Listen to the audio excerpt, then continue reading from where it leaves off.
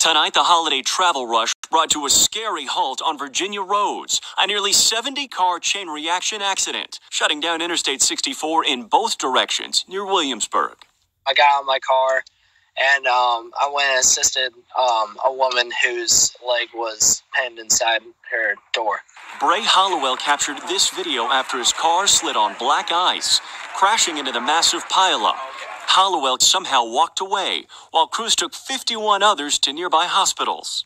We do not know the cause of the accident at this time, but we do have causative factors, which is heavy fog and icy road conditions that morning. Despite potentially dangerous weather, more than 100 million Americans opting to drive to their holiday destinations. At least 4 million people are under flash flood watches across the southeast, where a storm system is expected to dump heavy rain and bring with it gusty winds. Major travel hubs, Miami and Atlanta, already expecting delays. But Mother Nature isn't the only problem. At LAX, this fiery scene caused a traffic nightmare. Flames torching 3 empty passenger buses, prompting a fast response, but fortunately, no flight delays.